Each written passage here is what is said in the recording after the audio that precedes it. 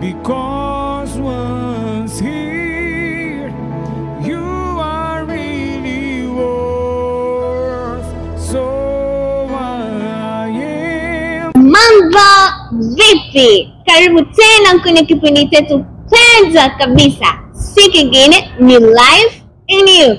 Na leo kama unavyoniona utakuwa na mimi Rachel Francis, ila sipo peke yangu, niko na wenzangu. Mimi naitwa Agdesius Muoza, ninakukaribisha sana. My name is Delphina Shaki. Then here I'm Matanga Josia. Kama tujaendelea na chochote au kabla hatujakuambia mada ambayo tumekuandalia katika siku ya leo, hebu twende kwanza tukaone vitu ambavyo vijana wanavifanya katika kikundi cha YPG. Alafu tutakaporudi tutakuambia mada ambayo tumekuandalia katika siku ya leo. Baki na sisi.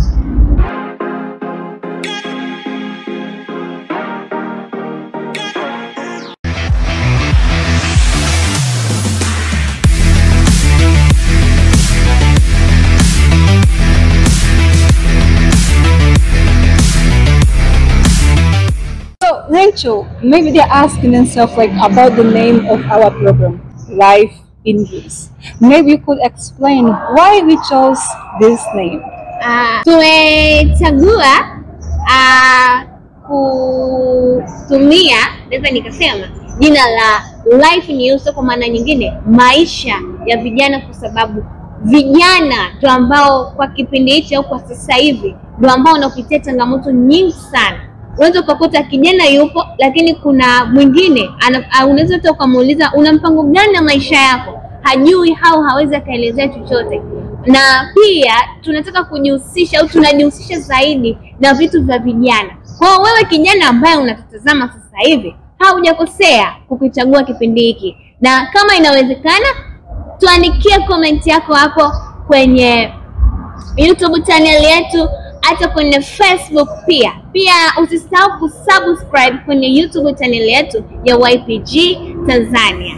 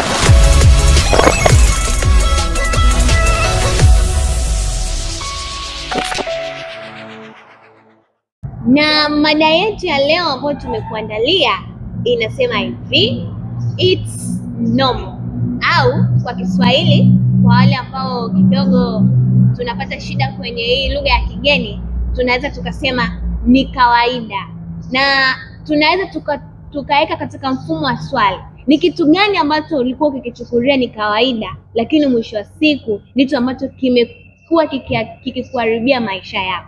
Tukianza na kaka Moza hapa, unasemaje kuhusu hiyo? Unaposema ni kawaida, kwa kawaida kuna vitu ambavyo tunakuwa tunafanya vijana na tunachukulia ni vitu vya kawaida, lakini kumbuka kile ambacho unakifanya ina matokeo yake. Wewe unaweza kupata matokeo chanya au matokeo asi. Na kama kwa mfano unaweza kukuta vijana mpo kundi mtaani, kuna lugha ambazo zinakuwa zinazungumzika pale, sio lugha nzuri, ni lugha chafu, lakini kwa sababu unachukulia kawaida utaendelea kuzungumza zile lugha, hali ukijiasili katika maisha yako unashindwa kuaminika mtaani, watu wanakuona wa ajabu, unapunguza value yako kwa sababu ya vile unavyoongea. Lakini imeanzia wapi? Pale ulipokuwa na vijana na ulipoanza kuchukulia kawaida. Yes, and that word normal maybe is the favorite word of the youth. They say, this is just normal, just for like the things to become simple, like for the person to take like in an easy way. They just want to add that word. Yeah, you are right. This is so normal. Yeah, for example, in the street, they can say in our street it's good to insult people. Yeah. And when you are living in the street like that, so it should be used to you. You can take it easy and begin insulting people. Then you say it's normal. No, just normal. Just like you know that it's not right, but for you not to feel like maybe guilt inside of you, you just say, it's just normal. Yeah, for sure, because it's just everyone normal. is doing it, so we're supposed to do it. It's like that. So what I can advise myself is to choose who can work with you. For example, we can say you will never find a lion work with a chicken, for example, work with never. It's impossible. You know why? Because they don't mix. They don't mix. It's like that. So like what I can say, a youth have to find out, to check with whom I can work, with whom I can do things. It's like that, because sometimes we just confuse, wake up with bad company, we go doing what is not good, thinking it's good because we are in that environment. So what I can say is, and sorry, what I was thinking right now, even we can use maybe they use things like those things of to drink, to smoke, to have a sex before marriage as a normal. But there is something more deep that they use. They take it as a normal. They take their life as a normal. So each day they just wake up. Maybe they go to school, they go to work, and then they come back, they go to sleep, just like that. So kwa kuongezea hapo, kitu ambacho nakiona mpaka inafika hatua tunachukulia kwamba ni kawaida, ni pale kijana ambako unashindwa kutambua thamani yako, pale ambako unakuwa hauna malengo. Inafika hatua naona ni kawaida, kila mtu anafanya, so it's become like it's normal. Everyone is doing it. Even like their own life, their own life. They are used, maybe they are like already 18 years old, 19, 20, but they don't have like any goals. Their life, they just think like it's like a normal. Oh, now I'm here, I'm doing this, then I'm going. Like they don't even have like nothing in their mind. Maybe even they are doing something, but they don't have like any goal. Why? Because the life they think is just something normal. It's just like that. Muda mwingine unakuta mtu anatumia uongo, anadanganya, anaweza kukwambia mbona ni kawaida mtu kudanganya, mbona ni kawaida mtu kusema uongo, mbona kila mtu anafanya hivyo, kwa nini mimi nisifanye? There is that word, who never. Nani, mbona kila mtu anafanya, kwa nini mimi nisifanye? Yani wanakuwa wanafanya vitu vinakuwa rahisi. Kila kitu ambacho si kizuri wanakiweka katika njia ili kionekane ni kizuri. Yote hii ni kwa sababu wanachukulia vitu ni kawaida. Na ukiangalia kabisa kutumia uongo si sawa, kwa sababu utakapomdanganya mtu leo, kuwa na uhakika kesho kutwa hata kuamini, hata kutilia ile tunasema hata kukuzingatia tena, kwa sababu tayari ulishatumia udongo aidha kujitetea au kufanya kitu ambacho kilihitaji ukweli na mwisho wa siku kinakuwa kama kina kudisvalue. Yeah. Okay, then for you, for example, what can you do? What do you plan to do for you to save that people that are in that condition? So what is your thought about it? What do you think about it? Nafikiri kwa kuanzia pale ambako ulisema ni pale ambako tunakuwa yani tunafanya kwa sababu ya watu wengine wanafanya. Hatukai kutambua kwamba huyu si thamani yangu kukaa naye, ambapo mmesema simba hawezi kutembea na nani na kuku, umeona, kwa sababu hawafanani. Kwa hiyo kijana ukishajitambua thamani yako, hauwezi kutembea na kijana ambaye haulingani naye. Sasa naweza kujitambuaje? How can I find myself? How can I know myself, who I am, for me to be serious with my life?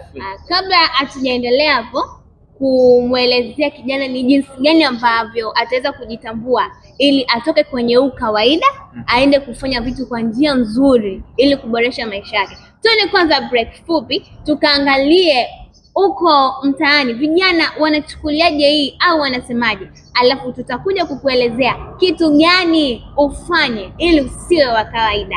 Baki na sisi.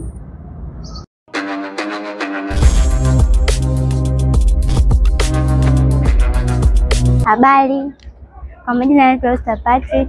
Kwa nilichokielewa kuhusu maana kawaida ni kupuuzia au kuchukulia kitu kama mazoea. Kwa mfano, kijana upo kazini, bosi anakuambia hivi ufike kwa muda fulani kazini, ila wewe unachukulia kawaida, unafika kwa muda unatoka wewe. Kwa mfano umeambiwa ufike saa 12, wewe unafika saa 1 au saa 2.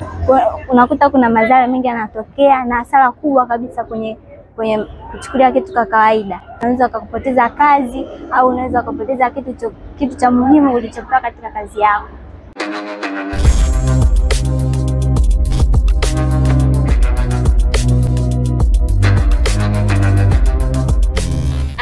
Kwa kuendelea, labda tungemtambulia mpenzi mtazamaji ambaye anatazama hapa sasa hivi faida na hasara.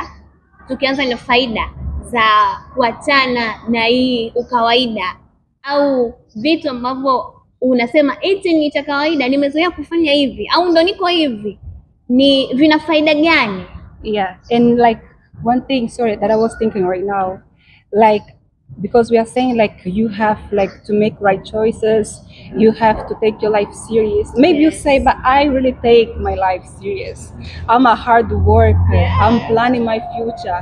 I'm a football player. I'm a basketball player. You are a very good basketball player, but maybe your character is not that good. Maybe the way you behave, maybe you play around a lot with the crows and you just take it as normal. No. You don't think it can bring bad consequences in your life, because maybe you think I'm a very serious person. Yeah. I think I'm so young, so I have time. Yes, I have to enjoy life. Yeah, it's normal. You want to enjoy your life, but what you're supposed to know is life is too short. Na unajua kila mtu anakuwa anajua, yani hiyo akili anayo ya kutambua kwamba hiki kitu ninachokifanya vizuri au ni kibaya.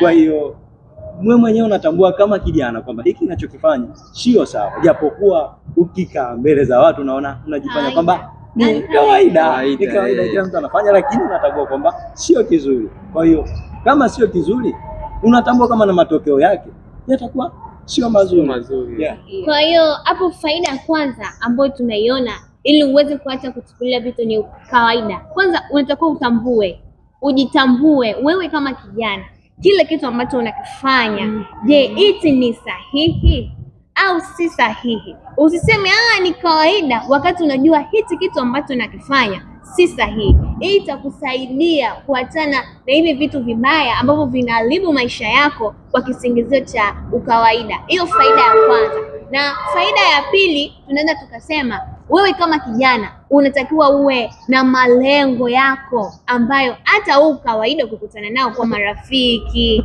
ukiwa njiani, ukiwa shuleni, ukiwa nyumbani, visikuchanganye, visikutoe kwenye leli wanasema. Yaani visikufanya uka lose focus, visikufanya wewe ukapotelea njiani eti kwa sababu ni kawaida kuvuta sigara wakati una future, una malengo yako ambayo umejiwekea. Watu wasikwambie ni kawaida kumtukana mtu, kutumia lugha mbaya wakati unajua kwamba natakiwa nitengeneze niwe public figure, I can say. Au unaweza ukasema labda mimi najiandaa kuja kuwa mtu fulani. Kwa hiyo kawaida wa vitu vibaya visikufanye wewe ukaishia njiani. Kuwa na malengo. So we are here, we discuss about it. So what can the youth do for them to change, to come from that side to our side, because to this side of YPG, because you are saying YPG can change their life. So what can those people come to this side? What they can do for them to come to this side? Ya, ni kama tulivyokuwa tunasema kwamba kinachotakiwa ni kuchagua sehemu nzuri, sehemu iliyokuwa sahihi. Kwa sababu kama ukichagua kukaa na wale ambao wanaona vitu ni kawaida, na utaendelea kuchukulia vitu ni kawaida. Lakini kama ukichagua sehemu ambao watu hawachukulii vitu kawaida, na wewe akili yako itabadilika, utachukulia vitu sio kawaida. Kwa hiyo ndio maana tunawakaribisha YPG. Tunajifunza kuchukulia vitu sio kawaida, kwa sababu nakumbuka hata mimi wakati nakuja YPG kuna baadhi ya vitu ambavyo nilikuwa nachukulia kawaida. Kwa mfano lugha ambazo sio nzuri, nilikuwa nachukulia kawaida, lakini baada ya kuja YPG nimefundishwa kuona kwamba hiki si kitu ambacho ni kawaida. Yaani nimejifunza ndani ya YPG. Yeah, that is true. All of us before we come to the YPG, they are like something that we used to take it like as a normal. So me, like my case, I used to post myself like a lot. Then because I used to see other people then outside, they post this about like everything. So then I used to do it the same because I would take it like as a normal. Then I go to the point that like it was not normal because I was doing like that just to be more like accepted, you know, like to be good to people like to see me, oh look at this girl, she's like this, like that. Kwa sababu unaona wengine wanafanya. Yeah, because everyone is doing that. So it's good, but you know there is a lot of things that people they think it's normal to do it. So in this group YPG, we are here to help youth. How are we going to help them? So you can explain yourself how things is going on in YPG, what they can find here, what are we doing here in YPG? Is it important to come like a part of YPG? Yeah, wewe kijana ambao unatutazama sasa hivi, kufika kwako YPG utakuwa haujapoteza. Yaani tunakukaribisha sana kwenye kikundi hiki cha YPG. Kwa yule ambaye anasema anakaa Ukonga, maeneo ya Gongora Mboto, tunapatikana pale Ukonga Mzambarauni, karibu na nyumba za FFU. Kwa wale ambao wanasema wanatokea Yombo, tuko pale Rumo Mwanzo, barabara Footprints, karibu na kwa Masai muuza maji. Na Mtoni pia tunapatikana Mtoni Mtongani kwenye gorofa la Marina, karibu na Sheri ya Toto. Na makao yetu makuu ya YPG tunapatikana pale Chang'ombe, tunatazamana na chuo cha ufundi cha VETA. Kwa hiyo ukifika hapo kila Jumapili saa 6 mchana YPG tunakuwa maeneo hayo ambayo tumekutajia. Kuna vijana wengine huwa wanasema kutoka jasho ni kawaida. Ngoja niwaambie jamani, kutoka jasho sio kawaida. Yaani sio kawaida kabisa. Karibu YPG ujifunze na uelewe zaidi. And also we have our social networks, right? We have our Facebook page and our YouTube page. So if you write YPG Tanzania, we are going to find everything, all the activities that the YPG does. We have the project of sport, university, uniforms. So if you visit our pages, we are going to understand more the work of YPG. Usiache kucomment pale, kulike, kushare, pia hata kusubscribe kwenye YouTube channel yetu ili uwe updated kwa kila kipindi ambacho kitakuwa kipo hewani unatupata. Usikose kutufuatilia. So then what I can say, maybe you can ask yourself, is it important for you to come here? Yes, it's important. You know, like you hear there, they just testify about their past, how it was very bad and now it's changed. So it's possible for you to change. Maybe you are in the bad situation, you don't know what to do. So you are just there about to give up, to say, for me, it's done, it's finished for me. I can't do nothing, it's finished. But let me tell you that you have again an opportunity. Come in our group, come one of us, come in YPG, you can find the solution. It can change your life, it can change your future, and to give you that strength, to give you that power to conquer your life. We are here for you. Yes. Okay, we think that's all for today, right? Yeah. So, And we are going to be back next week. yeah, we are here, so we invite you to put a finger there, to like the video, so then we invite you to come and participate with us. And please be connected. Yeah, for sure, we invite you. Bye. Okay, bye-bye. Bye.